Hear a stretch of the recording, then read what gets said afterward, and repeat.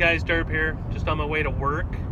I just had a random thought. I thought it was very interesting, but on the way to work, over on one of the pedestrian overpasses that goes over the freeway, there's a digital sign that tells you if there's a wreck ahead, or if there's an Amber Alert or something like that.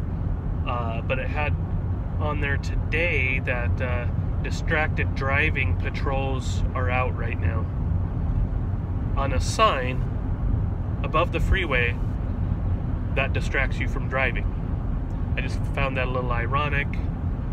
As you can see, I'm driving and filming this video, so obviously I don't care, but I just wanted to share it, see if anybody had thoughts on that. Thought it was pretty ironic.